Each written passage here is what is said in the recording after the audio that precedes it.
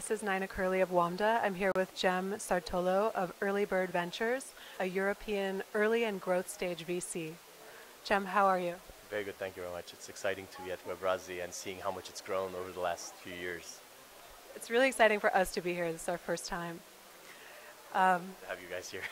Thank you. So Earlybird has invested in Peak Games, which recently opened an office in Jordan.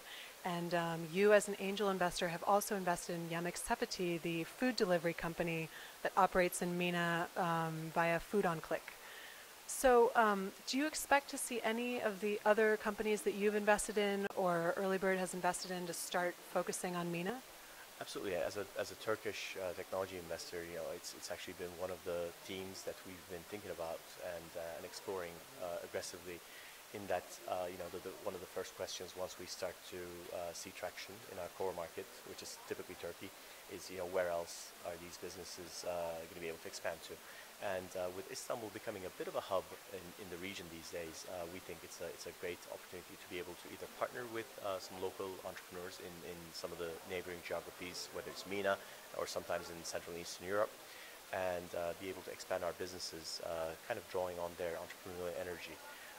I'm sure some of the companies will choose to go in organically and open their own presence in these markets. Others will perhaps look for acquisition opportunities if there's a compatible target. Peak has done some of that in the region lately. Or, like I said, partner with local entrepreneurs who have a good fit with the company to be able to sort of take the know-how and perhaps the brand and operational excellence that might be present from the companies that are coming in and adapt them to the local needs of the local market. Right, they can partner with local companies that have already sort of cracked the code of the MENA market. And for all of those startups listening who might be excited about a potential exit and acquisition, what models are you looking at? Which models do you think will expand from Turkey? Relatively naively, we look at it from a pragmatic perspective. One of the difficulties in the region is that MENA in general doesn't have very large individual markets, except for maybe Saudi, but then that has its own difficulties. But so we try to look for models that don't have to move physical goods across borders. So e-commerce we find is a little bit more difficult. We're a little bit more sort of timid around situations where you have to actually clear customs and rely on local fulfillment and delivery and payment operations. But when you're talking about digital goods that are moving across borders, then it's a different story. So we're excited about gaming, obviously, with as we've expanded with Peak. Also digital media.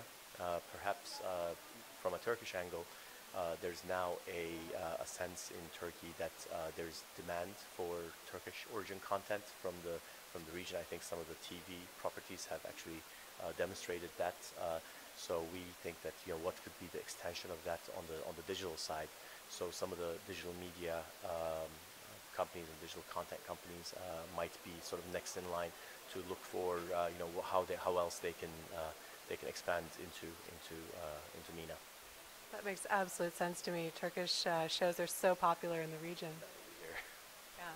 Well, thanks for chatting with Wamda, and we look forward to seeing developments your side. Thank you very much. No, it's exciting to be talking to you guys.